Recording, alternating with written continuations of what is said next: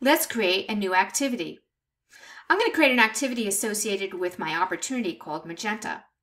With a mouse over, I get a tool that has a green checkbox. When I click on that tool, it allows me to create two different types of potential activities, a task or an appointment.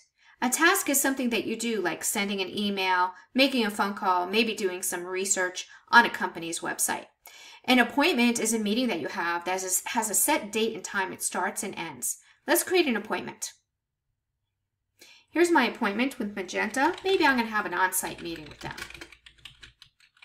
I want to make sure to discuss several items. I could put that here in the description. This description can also include those things that I've already discussed with them if I want to.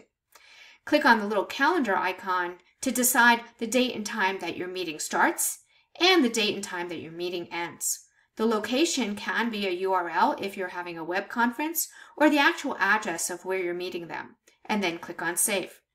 Thank you for joining me.